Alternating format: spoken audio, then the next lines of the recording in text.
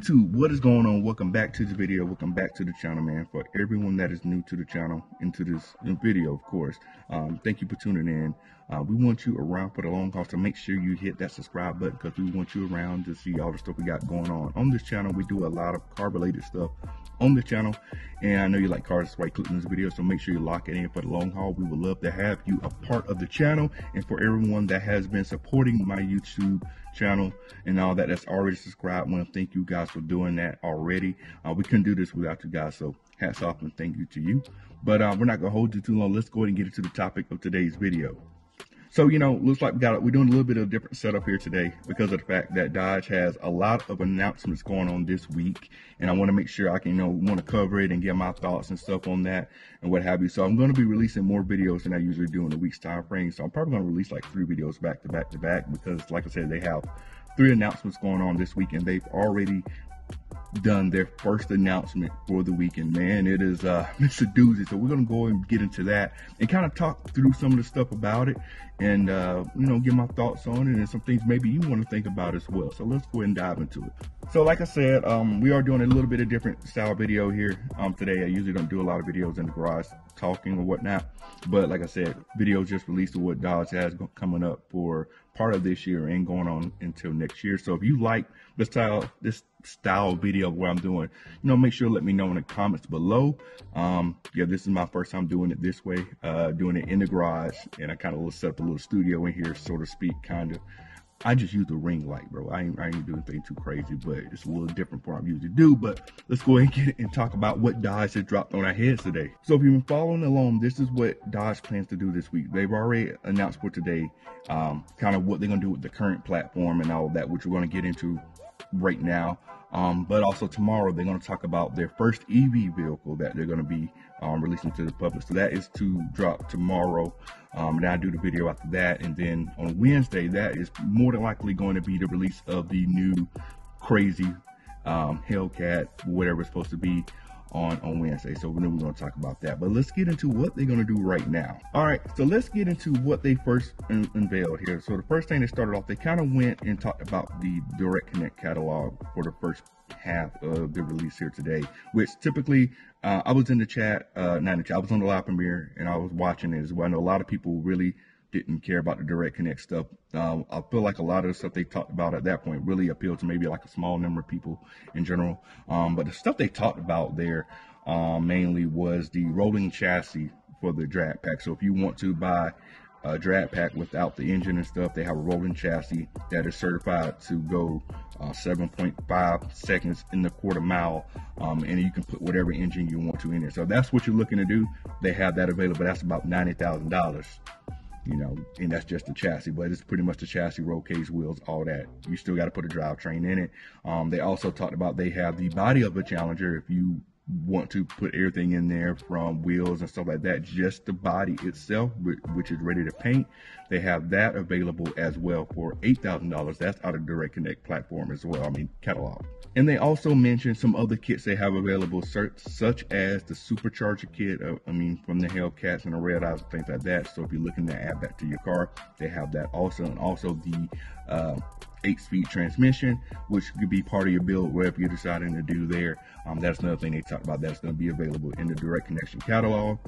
So if you're building something crazy and you need the transmission, the supercharger kit, all that type of stuff, all that will be available in the catalog, which is not really appealing to a lot of people. There are people out there that do crazy builds and things like that. So that would appeal to that crowd, but not to the vast majority.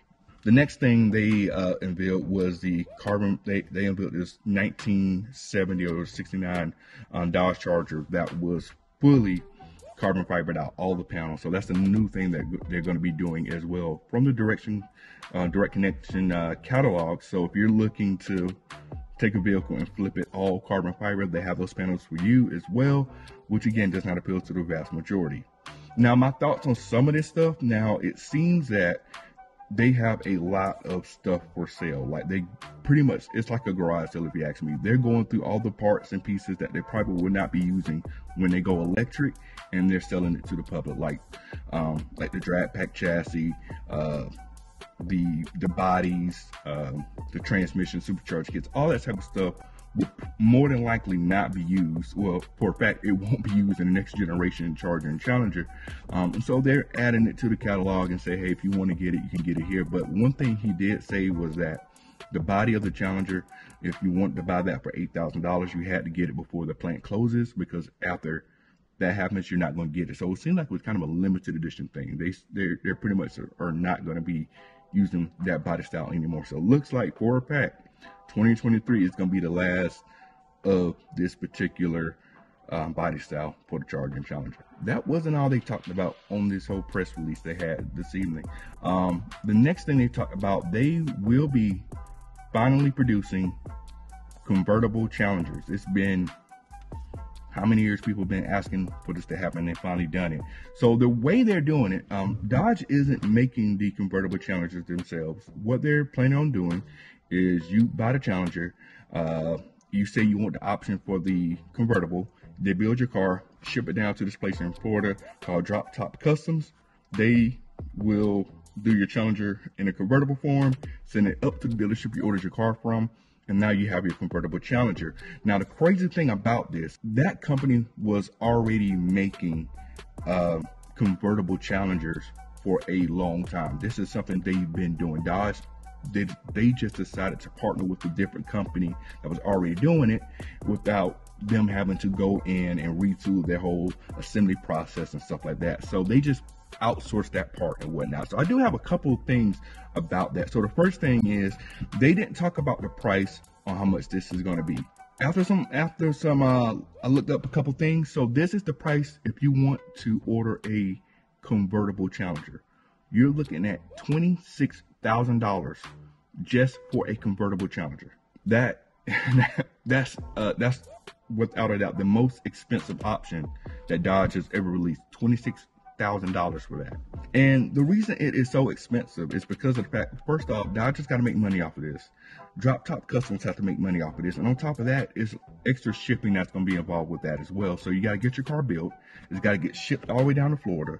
It's got to get done up down in Florida. And it's got to get shipped back to the dealership. So it's a longer shipping process and things of that nature. And also on top of that, and just kind of thinking about this, you're going to be waiting some time for your convertible Challenger. If you decide to do that, you're going to probably wait maybe like 2 or 3 months, depending on what your build is going to be.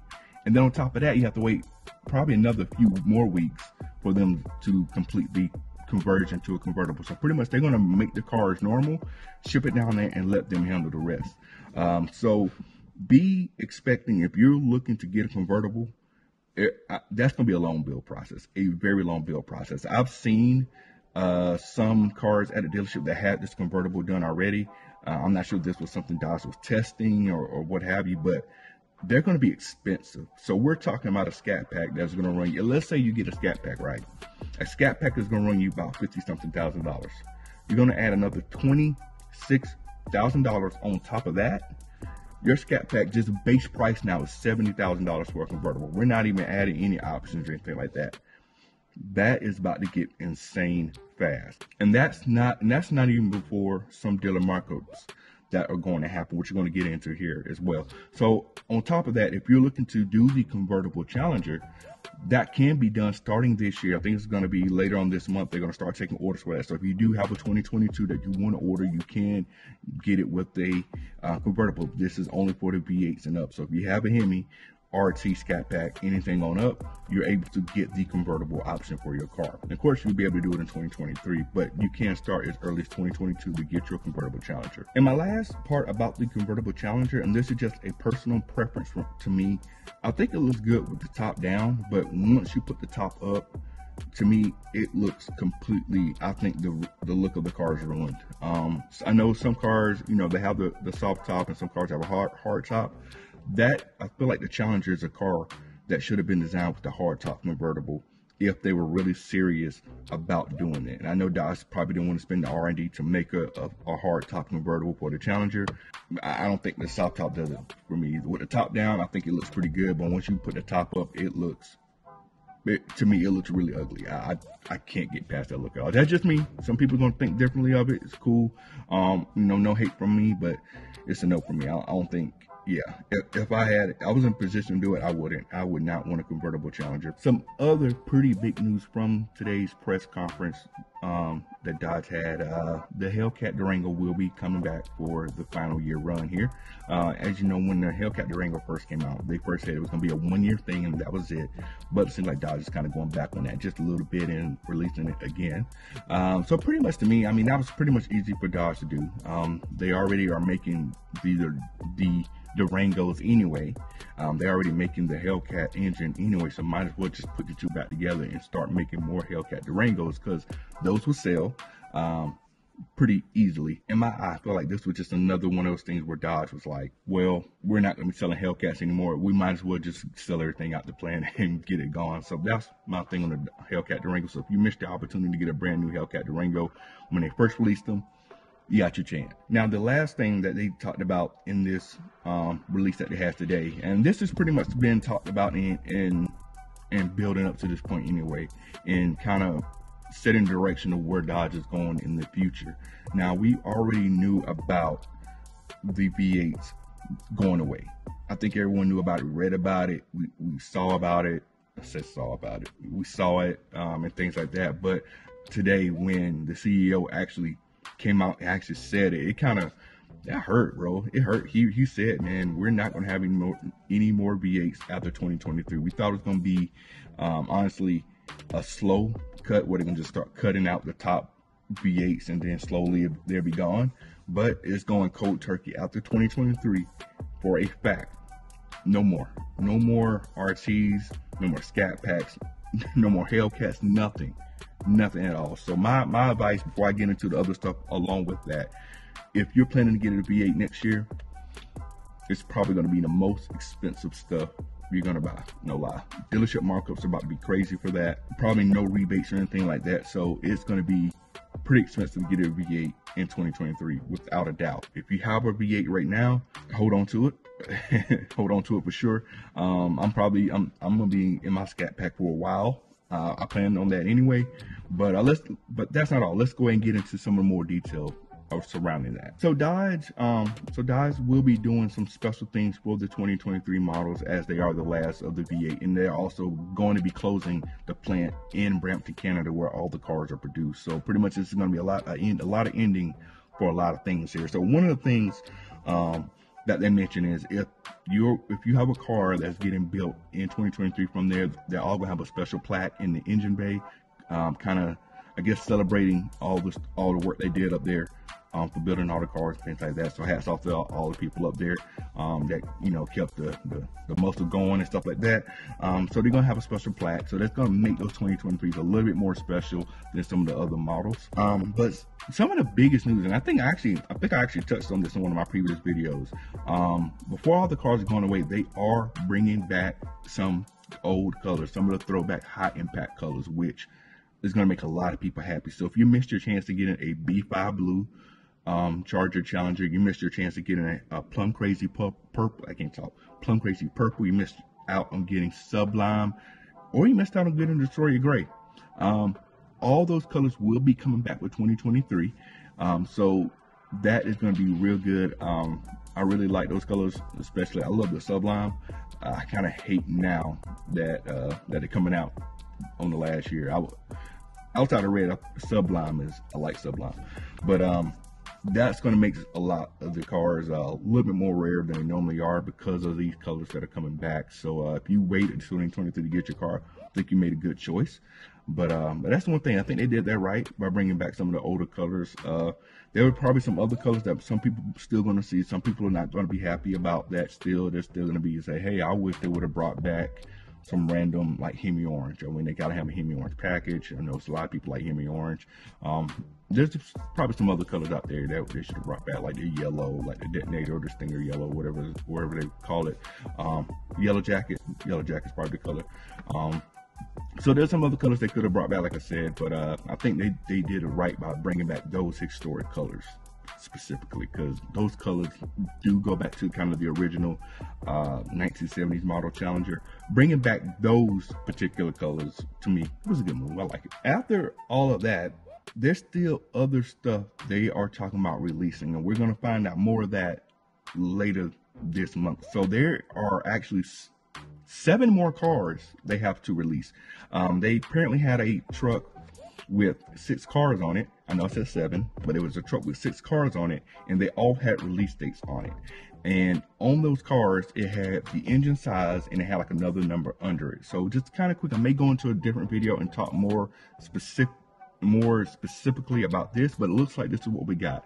Out of the 6 cars, the 6 special edition cars, 4 of those will be the 6.4 liters, and those will have I'm guessing the number under it will be a production number. So I'm guessing it's gonna be 1,000 of those made.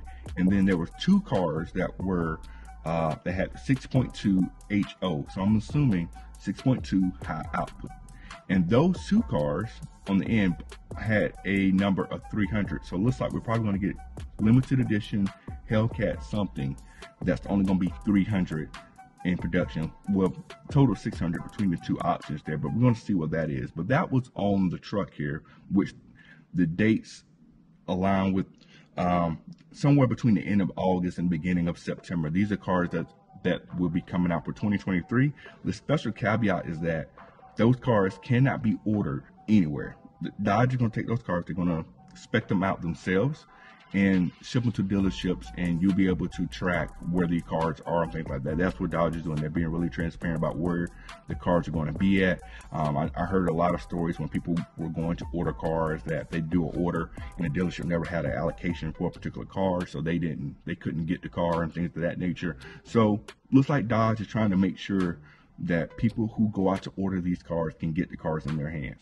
Car lots, car dealerships out there aren't as honest as some others, and they will say anything just to get you to spend money with them, just to leave you without the car that you're actually looking for. So I think that's a good move. I'm really interested to see what these special edition models are going to be. They said these cars are going to throw back to some other models and things like that. So addition to those 6 cars, there's one more car that they plan on releasing at SEMA, which I'm not sure what that's going to be yet. May have to talk about this in a different video as well, but pretty much the only teaser they gave us is the tag on the car said 1 fast 2.9. That's all it says. So we have no clue what that means. There's a lot of speculations. The 2.9 could be 2.9 seconds. Who knows what it means? It can mean a lot of things, you know, but it'll make sense in SEMA apparently, which is later this year, and they're going to release that car at that point. But that's something else we probably can go to another video about. All right, guys, we're going to wrap up today's video, man. It's hot in this garage. I'm not gonna lie to you guys. You might be seeing on my face a little bit of sweat or whatever, but we're gonna wrap up the video, man. I'm definitely sad, man. I'm definitely sad, man. The V8 era is coming to an end. I feel like it had a really good run, and it's crazy that after 2023. V8s are going to be something that's going to start to get more rare. So granted, Dodge mentioned they're going EV. All right, so the future won't fully be all EV. Looks like they're going to go EV in the inline 6 models, which I've mentioned on a few videos back about that. But it's going to be interesting here. So definitely, if you're looking to get a V8, you can't wait. You definitely got to jump out there and get one now, or it's probably going to be hard to get one, especially they're going to get really expensive or whatnot. But that's, like I said, probably a topic for another video or whatnot. But we're going to end the video right here. Thank you guys for tuning in. I'm definitely going to have another video coming later this week. I'm going to have a lot of videos dropping. So thank y'all for tuning in. Make sure you hit that subscription button and get it locked in for the long haul. Going to catch you on the next video. We're out. Got it.